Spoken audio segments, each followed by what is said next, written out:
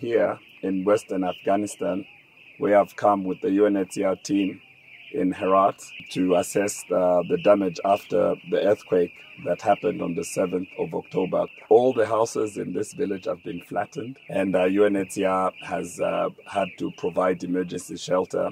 We have distributed core relief items.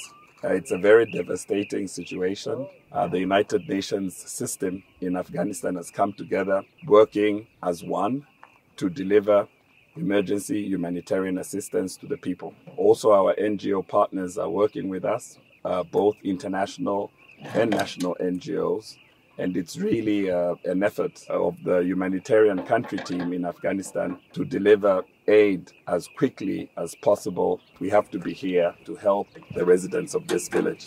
But truly, it's a devastating situation out here.